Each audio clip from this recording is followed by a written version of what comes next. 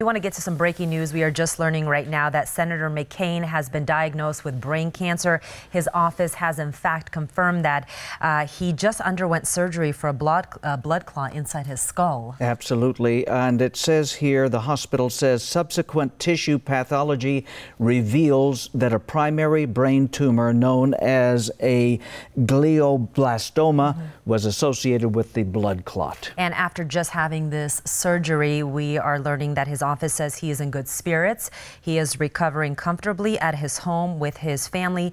They say that surgery was minimally invasive. So we'll continue to cover this story, and we'll bring you more just as soon as we know, of course, as well on KGUN9.com.